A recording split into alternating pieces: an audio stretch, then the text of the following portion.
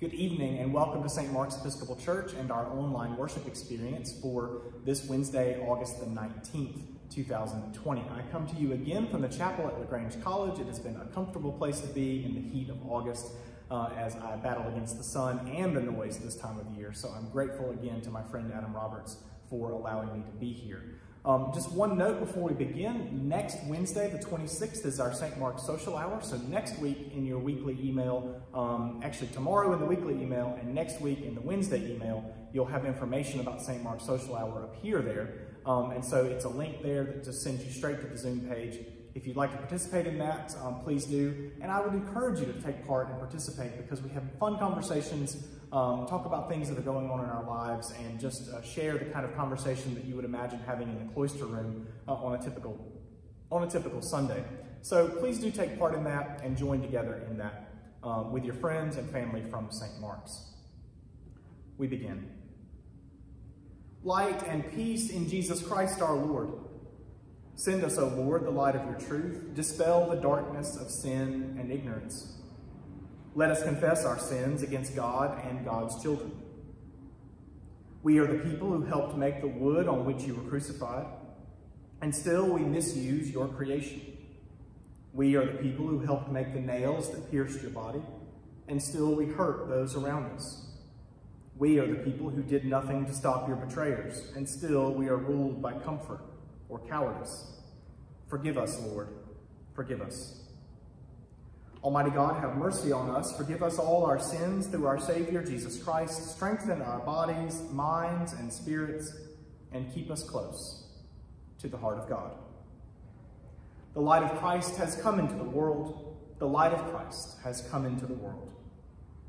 Kindle in our hearts, O God, the flame of love, which never ceases, that it may burn in us, giving light to others. Saying together, O gracious light, pure brightness of the ever-living Father in heaven, O Jesus Christ, most holy and blessed, now as we come to the setting of the sun and our eyes behold the vesper light, we sing your praises, O God, Father, Son, and Holy Spirit. You are worthy at all times to be praised by happy voices, O Son of God, O Giver of life, and to be glorified through all the worlds. Our first reading is from the book of Deuteronomy. Surely this commandment that I am commanding you today is not too hard for you, nor is it too far away. It is not in heaven that you should say, who will go up to heaven for us and get it for us, so that we may hear it and observe it?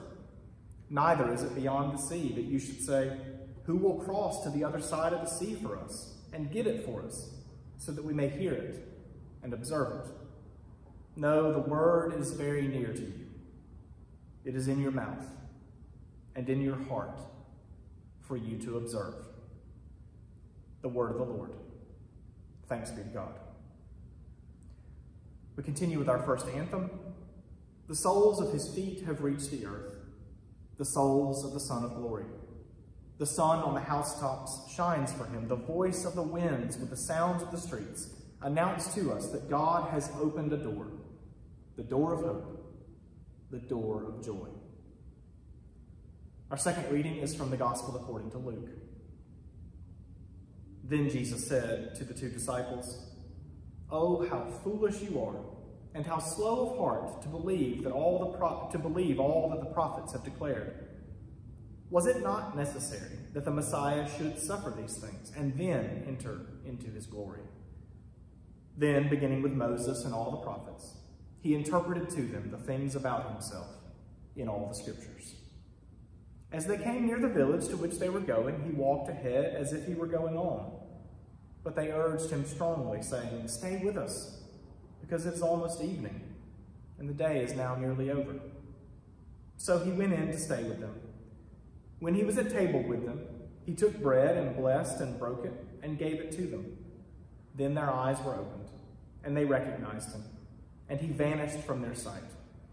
They said to each other, "Were not our hearts burning within us while he was talking to us on the road, while he was opening the scriptures to us?"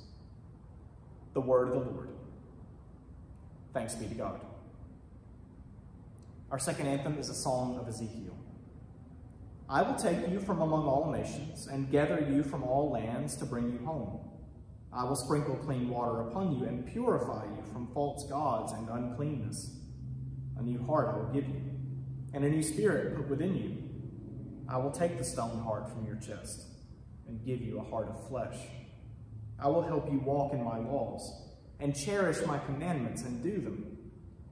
You shall be my people, and I will be your God. The Lord be with you, and also with you. As beloved children of God, let us pray in the words our Savior taught us. Our Father, who art in heaven, hallowed be thy name. Thy kingdom come, thy will be done, on earth as it is in heaven. Give us this day our daily bread, and forgive us our trespasses, as we forgive those who trespass against us. And lead us not into temptation, but deliver us from evil. For thine is the kingdom, and the power, and the glory, forever and ever. Amen. Let us pray. Almighty God, you gave to your servant William Porcher de Bose special gifts of grace to understand the Scriptures and to teach the truth as it is in Christ Jesus. Grant that by this teaching we may know you, the one true God, and Jesus Christ whom you have sent, who lives and reigns with you and the Holy Spirit, one God, now and forever. Amen. Into your hands, O Lord, we place our families and our neighbors, our brothers and sisters in Christ, and all whom we have met today. Enfold them in your will. Into your hands, O Lord. Into your hands, O Lord, we place all who are victims of prejudice, oppression, or neglect, the frail and the unwanted. Cherish them in your love. Into your hands, O Lord. Into your hands, O Lord, we place all who are restless, sick, or prey to the powers of evil. Keep them in your care. Into your hands, O Lord. Circle us, Lord. Keep darkness out, keep light within. Keep darkness out, keep light within. Keep fear out, keep peace within. Keep fear out, keep peace within. Keep hatred out, keep love within. Keep hatred out, keep love within. Lighten our darkness, O Lord, we pray, and in your great mercy defend us from all dangers and perils of this night, for the love of your blessed Son, our Savior, Jesus Christ. Amen. The Almighty and merciful Trinity encircle us, that awake we may watch with Christ, and asleep we may rest in peace. The stillness of God be ours this night, that we may sleep in peace. The awareness of the angels be ours this night, that we may be alert to unseen mysteries. The company of the saints be ours this night, that we dream of the river of love. The light of Christ be ours this night, that we may be truly alive to the morning, that we may be truly alive. Let us bless the Lord. Thanks be to God. The grace of our Lord Jesus Christ and the love of God and the fellowship of the Holy Spirit be with us all, now and forever. Amen.